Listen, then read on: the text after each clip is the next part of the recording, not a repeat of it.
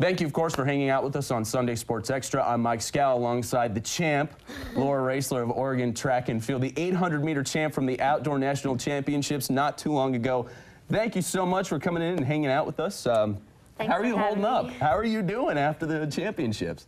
It's been pretty busy last few days and kind of crazy. Haven't had a whole lot of time to come down, but starting to get back into training and everything. But we graduated the next day, then I moved the next day, so it's been kind of... It's been a whirlwind, so there's really been no downtime for you. Not quite, not yet, but it'll come later, I guess. I suppose. You're still working, but let's sort of press rewind for a little bit. Is there any way that you can put the outdoors into perspective? You've had a little time to let it digest, let it sit, but have you had a chance to just, you know, sort of reflect on it? I've had a little bit of time. I think individually I did everything I wanted to do, not just this year, but all 4 years that I was at Oregon. It was a steady climb, and, you know, I had my ups and downs at the beginning, but the last couple years, definitely a good progression, and to be indoor-outdoor champ was definitely the way I wanted to go out, and it sets me up well for later down the road. And then it was a bummer for us not to be able to sweep both indoors and out, men and women, for the team title, but for us to get third for the women as a team was around what we were supposed to get. So I don't think that was by any means a disappointment. How about that 800 title? From going from second place last year to winning it this year, how does that sit? How does that feel? Do you feel like you've hit that goal, made that accomplishment?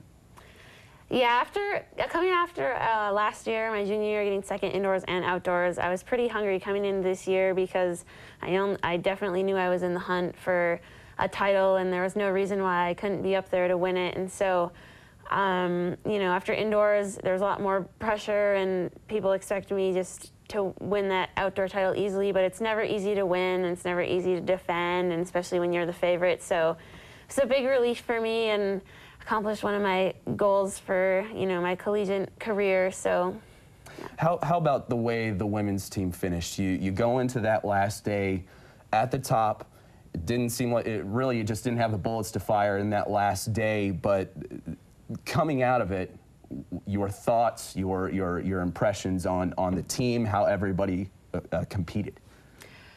You know, we had a few mishaps the first day, and you know, we knew, even though we would be on top of the standings the last day, that people were gonna just rack up the points that fourth day with the 4x1 and the 200s, and, you know, the hurdles, and just the events that we didn't have a whole lot of people in. You know, our 4x1, you know, had a few issues, and we scored points where we weren't expected to score points, so that really helped us stay on top of the, you know, charts the first 3 days. But we just didn't score enough to hang on. But you know, all the surprises and all the ups and downs, I think we're proud with how we finished out. And what does it mean when you're running the track? You know your family is there.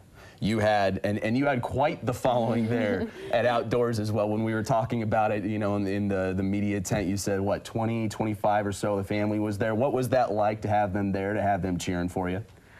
It meant everything, you know. Obviously, they cheered for all the Oregon people, but I especially, you know, they were a little biased towards me, so I felt like I had a little bit of an advantage. And just for, like, that many family members to come out and support me just, you know, shows what a strong support system I have, and they've been there the whole way. And you know, I'm glad they got to see me run well and be successful, and it was really emotional just to have them all there, but it was a good emotional. Let's talk about Fargo, talk about home for a little bit. I know we've seen the stereotypes in the movie Fargo that came out. There's the TV show about Fargo that's actually based in Minnesota right now, but when I mention Fargo, when I mention home, what comes to mind? Definitely not the show or the movie. I have not seen the movie, and my friends back home in Fargo who watched the show when it started were like, oh, you know, it's just not right. Like, that's just not how it is. So I haven't seen it, but just my family and friends, just hanging out in the summers in Fargo. You know, people always associate North Dakota with freezing cold weather, but it does not snow in the summer. So just having good family time. I definitely appreciate it more when I'm not able to be home as much. So you know, I don't know the next time I'll get to be home, but to have my home come to me for the outdoor meet was pretty special. And sort of your home now, your college home here in Eugene, here in Oregon. What are you gonna miss? What have you enjoyed so much that you're gonna miss about being here? Eugene has become a second home for me, so it's really comfortable, and definitely going to miss coming into just a group of 100 friends right away, you know, and that's a nice support system, and, you know, we're all really close. And the atmosphere of the community and at Hayward Field, you know, you're not going to get a better track environment anywhere else in, you know, especially in the U.S. for sure, and maybe even the world. So, you know, and that special cheer for the people wearing the Oregon uniform, that's going to be definitely something I miss, but I'm going to be a Duck forever, so. That's fantastic. Now, I'm new to the area, only been here, you know, maybe not even a month. But when I ask you about some of your favorite spots, some of the favorite places that you like to go, you know, what are some of those places that you think I'm really going to miss, you know, going to the movies here, getting food here, going to this dive spot or something? I really like Tracktown Pizza. Don't tell Coach Johnson.